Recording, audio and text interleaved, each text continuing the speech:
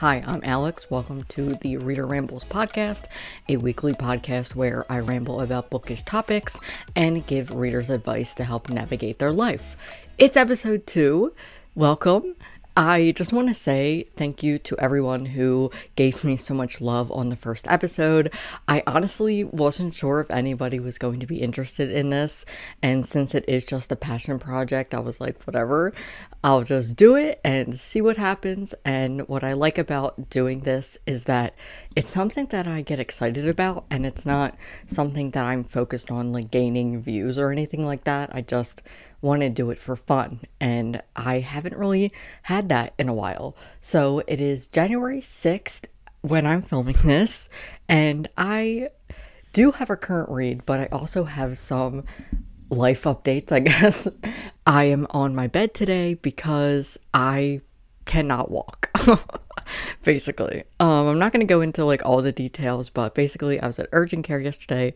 I did get an antibiotic for my problem, but I basically just have some foot issues going on right now. It's going to be fine, but it has been not a good couple days, but I'm hoping that it just works itself out. And I kind of learned a lesson from a lot of the things that have happened. I just feel like my life is constantly a roller coaster, or like a movie. Like everything just always happens. Like I could just not slow down because something just always happens. It's like I'm playing the game of life, and then like something pops up and asks you if you want to do this or that. Basically, whoever is playing me as a sim needs to knock it off, because I just want to go into the new year fine, and we're not.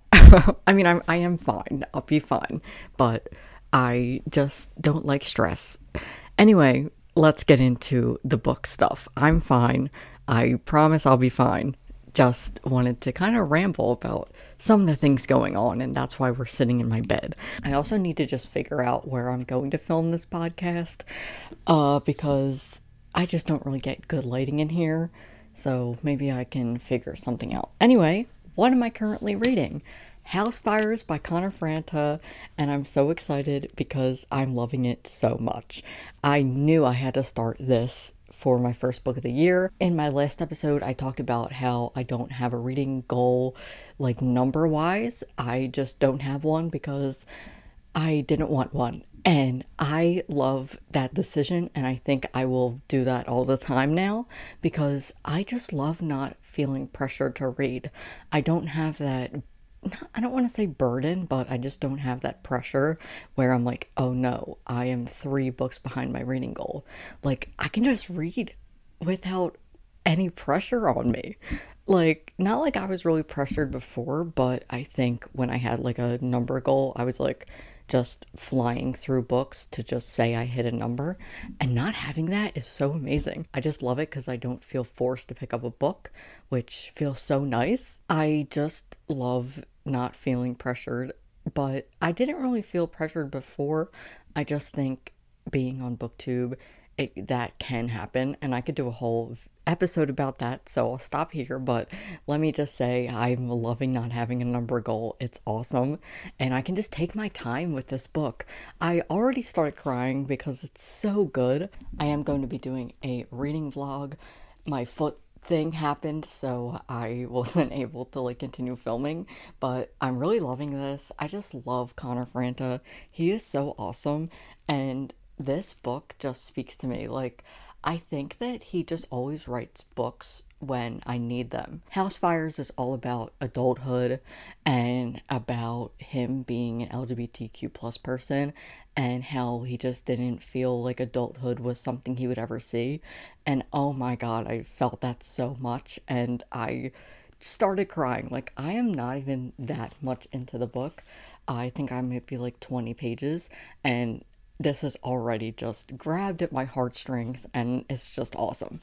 And yeah, so that is what I'm currently reading. Now, in today's episode, I am going to be answering the questions in the 2021 Bookish Survey created by Jamie at Perpetual Page Turner. Her link will be down below and in my show notes if you're listening on audio. I am very excited to do this because it's a good follow-up to my best books of the year. I just posted that yesterday, and I share my best books of the year and honorable mentions. I'm very excited to do this because it is a great follow-up to my recent video I just posted yesterday, which was my top 10 books of the year and some honorable mentions, and I realized that I missed a book in my honorable mentions, so I think that this is going to be perfect, so let's just get into it. The first question is number of books you read. I read 100. I also have my story graph up so I can look at the stats. Number of rereads, I only read 1, and this was Sheets by Brenna Thumler. The genre you read the most from, I actually have that on the story graph, though their genres are not technically genres. My top genres are contemporary, romance, and graphic novel / comics. Also memoir, fantasy I have 9, and I don't know why. I wonder if I can click it and it'll tell me why. Oh, it does. Oh, cool. Okay. So fantasy, what? I don't think, is Night of the Mannequins fantasy? I don't think I would call it that. So some of these are just books with fantastical elements. Sports, that's not really a genre really either, but I'm not too surprised because I feel like those are the genres I usually read. Now the first question is best book you read in 2021. And I already made a whole video on this, and I'm also going to be sharing this book on another channel, so look out for that. I'll probably talk about it once it's up, but I picked Skate for Your Life by Leo Baker. I have talked about it all year. I loved it so much, and I hope that if somebody picks it up because of me, I have done my job. I just love it so much, and I could just relate to it a lot, and I really talk about it more in that video, but I just loved it so much. I love books about sports, and I just love seeing trans people in sports. Just having a nonfiction book about a trans mask non-binary pro skater was so refreshing and just interesting. I really enjoyed what I read, and I learned a lot that I didn't know, because if you're new here, I'm a hockey fan and I don't really know much about other sports unless I read about it. So yeah. Next is book you were excited about and thought you were going to love more but didn't. And for me, this is Shaking Up the House by Yamil Saeed Mendez. I really did enjoy this, but I was a little let down because it is pitched as a prank war, and there just weren't a lot of pranks. When I think prank war, I think I'm going to be reading about prank war the whole time, and there was only a couple pranks, but it's a middle grade, so I do understand why there weren't a lot of pranks. I did enjoy it, and I would recommend it though, because it is about brown and black children at the White House, and it's as the family is leaving and then the new family is moving in, and it teaches kids about politics in a way that they're not taught in school, and I really did enjoy it, but I just wanted more out of the story, and I just wanted more prank war. That's all I wanted. Most surprising book you read in a good or bad way? I have to sit on this one. I'm not entirely sure.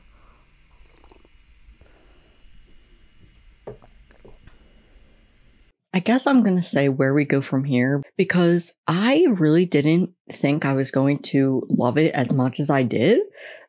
It was definitely a surprising book. It was just one of those books you read and you're like, oh my God, I love this. After I read, I was like, that was a good book.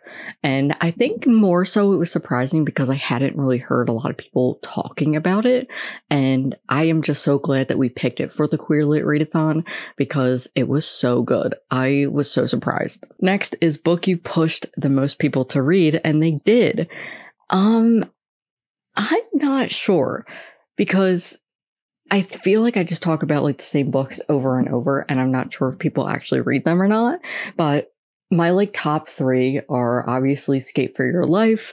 I think Between Perfect and Real is another one, even though I ended up reading that in 2020 because I got an arc of it. I feel like The Passing Playbook is another one that I did get people to read, so I guess I'll go with that one. Book series you started in 2021, best sequel and best series ender. Now, I don't really read series that much, but I did read Heartstopper, which was another surprising read because I was like not interested at all. I was like, no, I don't think I'm going to ever read Heartstopper. It's not for me. And then I went to the library one day and it was there and I was like, oh, I guess I'll just pick it up. And then I read the whole webcomic and am obsessed. I really love this, and I just think that I thought like, oh, it's just like a cute book, and it's just so much more than that. It has so many great conversations and I love it so much. Best sequel, I would say Delicates by Brenna Thumler. I really enjoyed that sequel. A series I started I started a duology, which was an absolutely remarkable thing. And I say this in my best books of the year, but I do want to get around to the sequel this year. Favorite new author you discovered in 2020?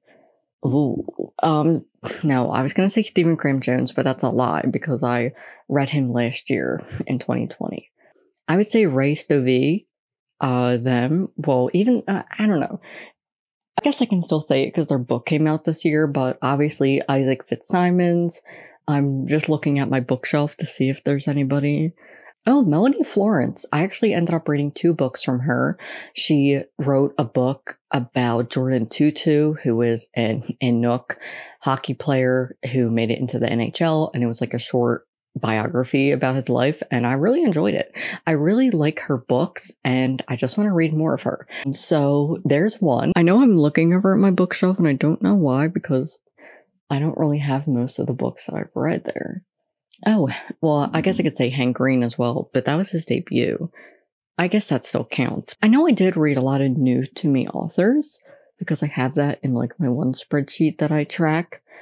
I think I am going to do possibly either like just a video on my channel, or I'll do like a bonus episode just talking about the book Riot, because I really do want to do that. And I had really a fun time putting it all together. Or maybe I'll do a vlog where I just like try and read all of them. That would be fun. Let's keep going for the favorite new to me authors. I found Chloe Lisi in December because she's awesome. I also have Adriana Herrera. She's awesome. And I think that's it. I think that's it for that one. Best book from a genre you don't typically read / was out of your comfort zone. Sci-fi. And that is absolutely a remarkable thing. Oh, romance. Actually, romance. I love romance now, and that was such a plot twist because I never really wanted to read it before. And I think that's just because I'm just a bitter person sometimes. And I was just like, oh, like, I don't want to, but I love it. I'm obsessed. I love it so much. And now I understand why other people love it because I am so into it. I really think that the stigma around romance novels really was why I didn't want to read them. And now I'm just obsessed. Actually really like that happened. Most action-packed, thrilling, and unputdownable book of the year. Oh. Well, I could like say 3 books for that. Action-packed, I would actually say an absolutely remarkable thing for this because I was so hooked on this book. It was so awesome and really is another surprising read. Like I really didn't think it was going to be as good as it was. And it really was. Best book you read in 2021 that would most likely be a reread next year. Probably Skate for Your Life. I do want to reread it. But also I do have like a whole list of rereads I want to do. So I think I might make that an episode as well.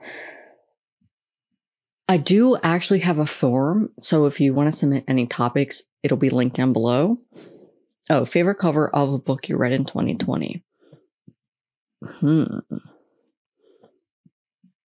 That's a good question. I'm trying to like mentally remember all of my books, even though I know that I have the story graph up there and I could do it.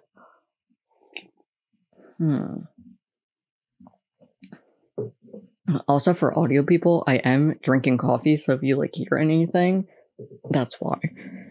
I'll Be the One has a really cool cover. Ooh, A Kind of Spark. I would actually say that. I love that cover so much. Most memorable character of 2021. I would say probably Sky from I'll Be the One, but also Ellie from Starfish by Lisa Phibbs. I think that was my second to last book I read of the year, and I loved it. It was so great. The audiobook was awesome, and I just really thought that this is a kind of book that kids are going to really enjoy just seeing themselves represented.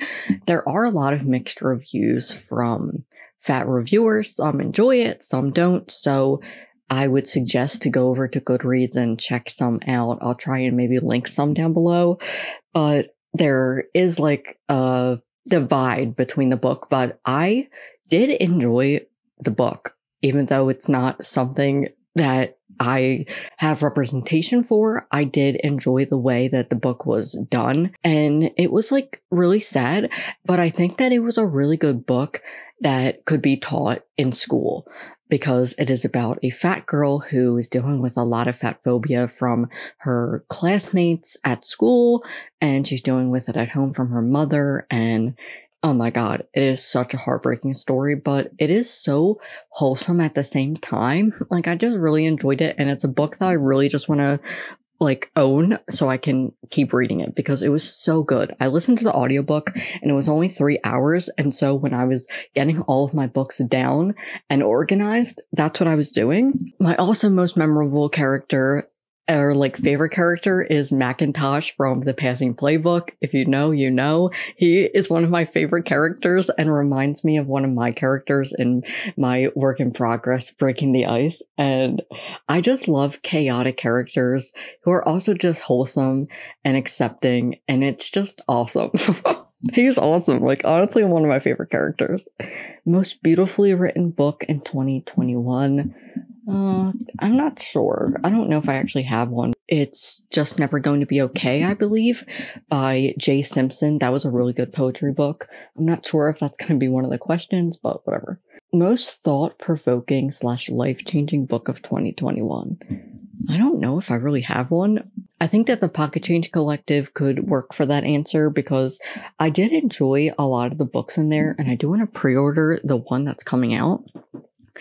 And I just enjoy this because there are so many different topics that you're able to learn about. I wouldn't say they're life-changing, but they did help me just learn a little bit more. Also, Max Domi's memoir, I really enjoyed that one because I love hockey. Honestly, I just love reading about hockey and just consuming it. So that was a good one as well. It did just make me think more, and I just enjoyed learning about his life. Book you can't believe you waited till 2021 to finally read. Probably, let me think about this.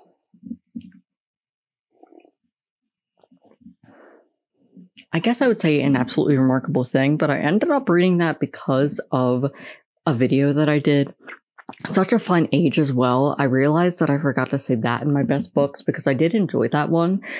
After you read 100 books, it's you kind of forget everything that you've read. It's kind of hard to put down a top 10 after you've read 100 books. Favorite passage / quote from a book you read in 2020. Here's one from Where We Go From Here. It's hard not to think about death when it's running through your veins. I love that. This was actually also a beautifully written book. It was so good.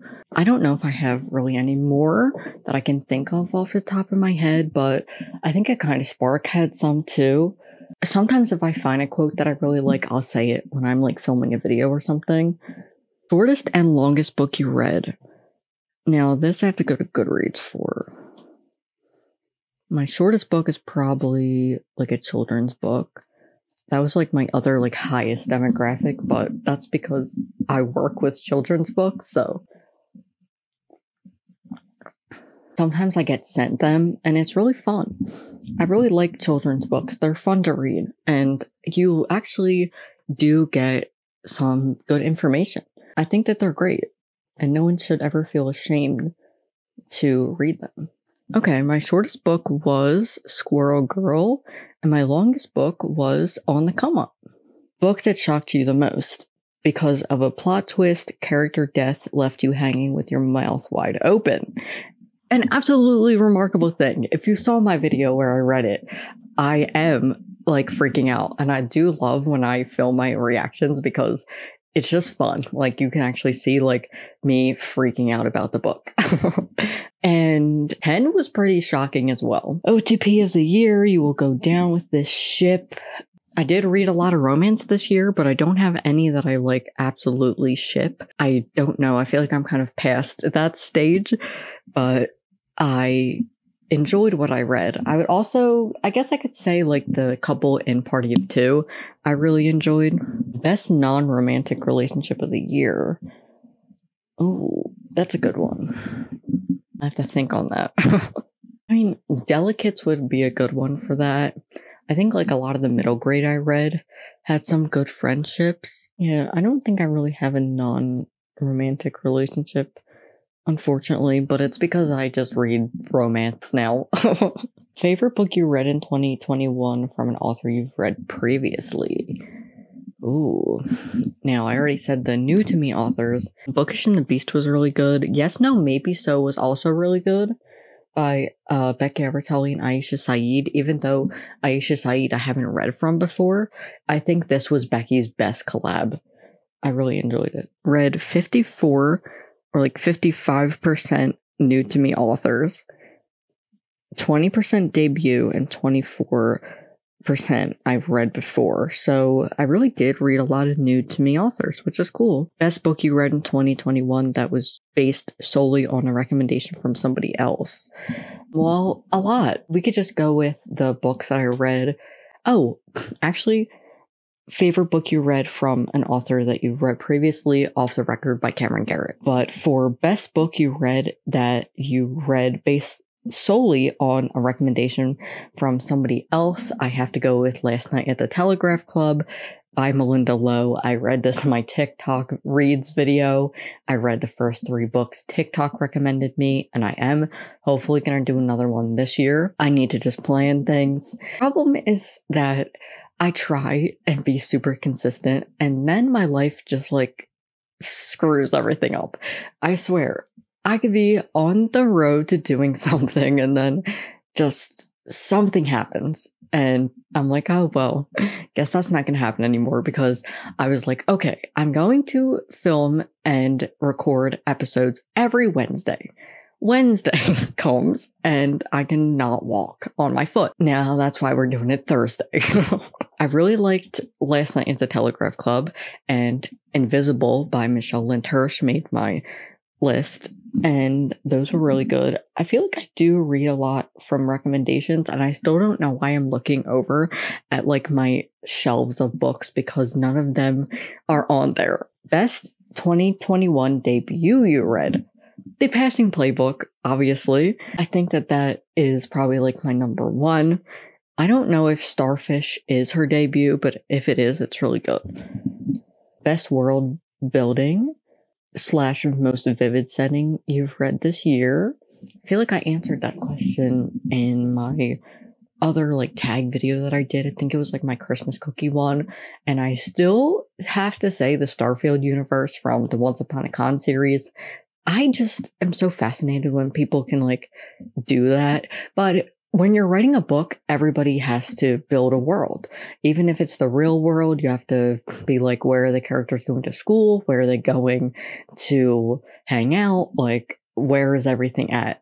I would say that one, because I did finish the series, and I say that loosely because I'm not sure if the series is finished, and if it is, I'll be sad. That's another series that I guess I could add that one in too if I didn't already say it. Yeah, I would say that. I don't know. I read a lot of good books, and I can't really remember if they had good world building or not. Oh, I guess I would say an absolutely remarkable thing again, because that was a cool concept to have to like build a world where these Carls are like everywhere. I just think that writing is so cool, because people just can like dump whatever is in their head, and it's cool. That's why I love reading in books. A book that put a smile on your face / was the most fun to read. We have I Am a Prince. Oh my god, I love that. Small Knight and the Anxiety Monster, loved that as well. A lot of the picture books, just picture books in general, make me really happy. The Passing Playbook, that made me cry and smile and just all of the things. I really enjoyed that so much. Another one that I really enjoyed for the representation, just for the trans rep, was Both Sides Now. I have never seen a character who has a packer before, and that was so cool. I really just loved the representation. It was so good, but I will acknowledge that there is problematic representation for the characters of color. A lot of reviewers have come forward and said that they didn't appreciate the way the characters of color were handled because this is a politically charged book. But I will say the trans rep was really good. I just loved a character who packs. I love that so much. In my High School Musical retelling, I want to write my character as a character who packs, because it's just trans rep that we need for trans men, because it's just something that some trans men do, and I've never seen it before, and it was so cool to see. So definitely made me smile, because I was like, oh my god, I have never read this before. That is awesome. Book that made you cry or nearly cry in 2021. Oh my god. I read Dancing at the Pity Party, and I loved it and regretted at the same time. I texted my friend Michelle and I was like, why did I do this to myself? I'm like, I didn't think it was going to be this sad. And here I am, sobbing. I was crying so hard because I feel like just when someone else is going through grief like that, I just tend to think about how I would be in that situation, and then kind of spiraling a little bit and crying because, oh my god, this is so sad. It is a nonfiction graphic novel about a girl who loses her mother when she's in her freshman year of college to cancer, and just her talking through all of that happening. And it was funny and also was sad at the same time. It made me cry so much, but I really enjoyed it. I like to see how the Jewish culture celebrates life when someone passes away, but total trigger warnings, because oh my god, it's a really sad, heavy book, but I really did enjoy it. And I hate saying that I enjoyed it because it was so sad and very depressing because of the subject matter, but it was also really funny. And I just picked it up on a whim on my library's Libby or something like that. And oh my god, I literally have not cried at a book that much in a while. Hidden Gem of the Year has to go to Handmade Holidays by Nathan Burgoyne. Oh my god, I loved it so much. A book that crushed your soul. I don't know. Do I have one? I don't think I do. I would actually probably just go with Dancing at the Pity Party, because that definitely crushed my soul. I was in a book hangover after that. I was like, oh my god. I could not have read that in one sitting. I tried, and I was like, I have to put this down because I'm not okay. Most unique book you read in 2021. Ooh. Oh, that's a good question. I'm still looking over at my bookshelf and I don't know why. Oh, you know what? I think I'm going to say Up All Night for this, because it was a really unique concept. It was an anthology of stories set during the night, and I really enjoyed the prompt for that. I have a whole reading vlog for it, and I do think that that was a really unique book, and I enjoyed it. The last question is, a book that made you the most mad doesn't necessarily mean you didn't like it. I don't know, but I'm just a chill reader. It takes me a lot for a book to get me really angry, but I would say a book that made me mad, I guess some of the Heartstopper books do make you mad because there's a lot of homophobia and just gross conversation sometimes from other characters. Not saying that the book is like that at all, because the conversations are so important, but the way other characters react to stuff does make you mad.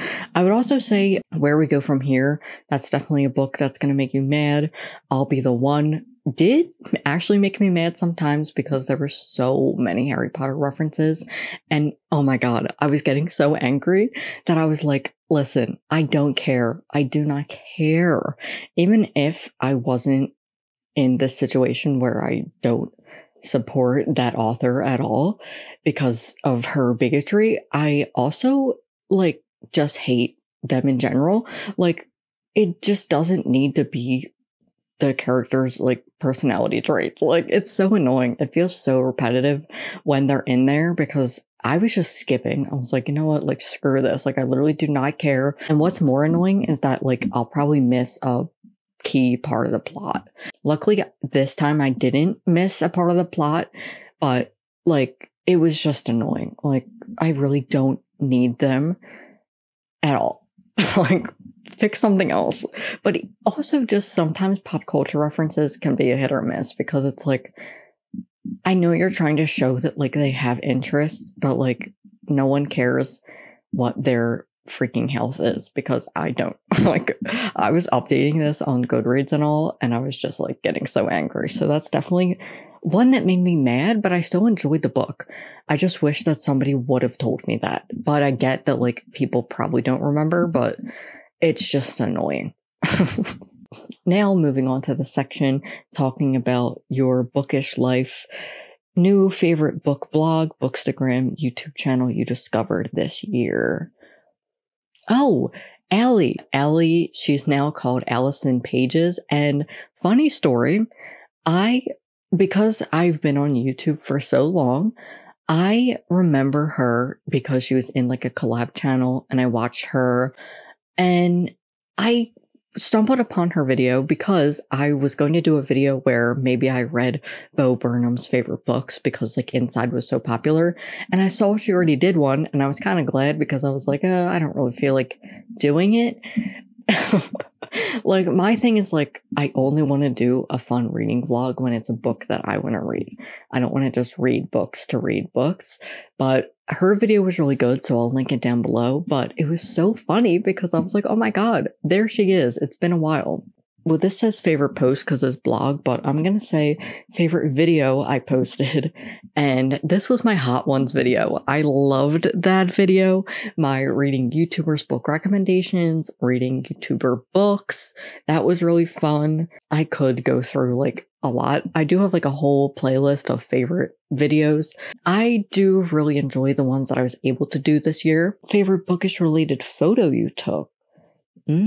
I really like the one I took of Night of the Mannequins. That was fun. I love taking pictures in fall. It's just fun. Best bookish event you participated in. I had my first ever author interview and it was awesome and the best thing ever, like highlight of my life. And I got to be in the Queer Lit Readathon hosting in December, and that was awesome as well. And that could also go with best moment. I don't know. I had a lot of ups and downs in 2020 regarding like my channel and all. You guys have probably already seen that because I was just, I don't know. It's hard.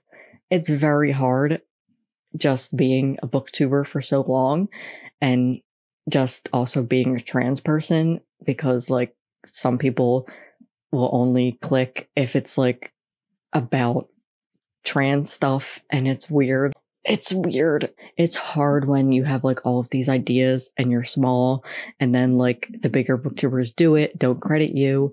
And then like you're like, oh, and it could be like a good and bad thing. Like it'll help my video get pushed and other people see it. But like, it's also just annoying and you should credit people whenever you can. But also not every idea is original, so I can't say that they copied me for sure, but it kind of feels like it sometimes. Just because I do search, I always search in YouTube before I post something. Because I'm like, oh, I want to see if somebody else has done this so I can actually like credit that person. And it's just annoying when you kind of spend a lot of time and you don't really get the reward. And that's my spiel on that. I don't know, like, I don't know if I had like a best moment in terms of like videos, but I really enjoyed making my video where I read YouTubers' book recommendations. That is like one of my best performing videos, which is really good because I love it. It's such a good video. Post you wish got more love. I really wish my Hot Ones video got more like appreciation. Even though like it did, I just wish that it was watched a little bit more. So if you're new to my channel, go and watch that. It's a Q&A video where I do truth or dab with like the Hot One sauce. And so that was fun. I did make a lot of fun videos this year. My reading the most popular books in my state, I would say that that's another one that I wish had gotten more love because it's a video I had wanted to do for a while. Now I'm gonna just maybe answer like a couple more and then kind of get this done because it's getting a little bit long and I still have stuff to do today. One book you didn't get to in 2020 but will be your number one priority. House Fires. Absolutely. Book you're most anticipating. And this says non-debut, so I actually am excited for Bitter. It is the sequel to Pet by Kweke Emezi. 2021 debut you're anticipating. That is Icebreaker. I am about to read that after this one. And we'll be doing a reading vlog. Series ending / a sequel you're anticipating. The last book in the Beartown series, if it's coming out this year, I'm not even sure. But it should, hopefully. And one thing you hope to accomplish in your reading or vlogging life, like YouTube life, I just want to hit 3,000 subscribers. I just do. Look, I know I deserve it, and I just wish my videos were pushed a little bit more. If you ever like a video of mine, sharing it on social media and just sharing it with your friends helps me so much. Like when you like tag me on Instagram and stuff like that you're watching my videos, it helps because then people will be like, oh, there's a new video. It just helps when you engage. But I do realize that a lot of us are just anxious introverts who don't really want to talk, and that's totally fine. I also want to accomplish this podcast, actually being consistent with something. And that is that. So we don't have any advice yet, and that's totally fine. If you have a problem that you would like me to read and give advice on, you can send it to readerramblespodcast@gmail.com. I am willing to help. It is all anonymous. Thank you for listening and just for all the love on this podcast. I am so excited. I don't know what next week's episode is going to be because it was going to be my reading goals, but I changed that up. So we'll see. If you would like to support me further, I have a Patreon and you can pledge $1 to become a paperback pal and join our community, and you can get some exclusive things like voting on videos and voting on podcast episodes and more. So that is episode 2 of the Reader Rambles podcast. Thank you for listening. If you relate to anything I say in this video, comment down below. Let me know how your week is going. I hope it's going better than mine. Thank you for listening and just for all the support on the podcast. I will see you next week with another episode. Bye. Man, you must have heard it like 1,000 times. Tweaking little bits till you get it right and riding on bites until you